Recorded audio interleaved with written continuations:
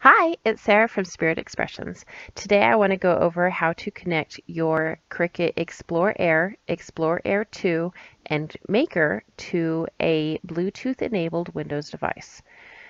The reason I am doing this is because when I first got my Explore Air, I was pretty sure that I had gotten a machine that was Bluetooth enabled, but then when I went to try to make my first cut, I couldn't connect. It was module, number, Bluetooth, rotating weight symbol that eventually comes up with an error message.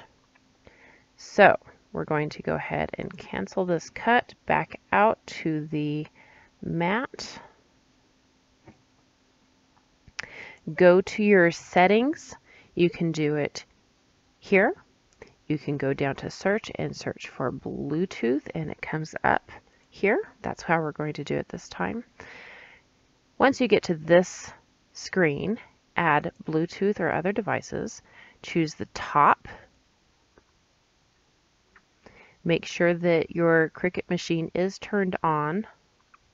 It is automatically discoverable.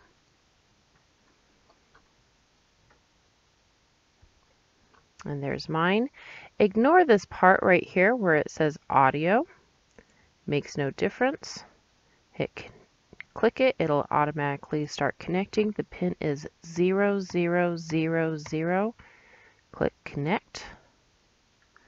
Your device is ready to go. So just click done. You can X out of that.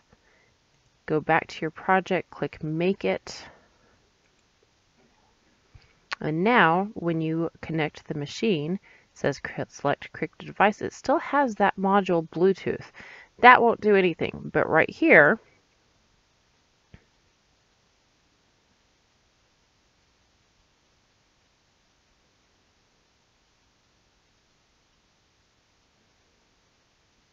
and there you are, you're ready to cut.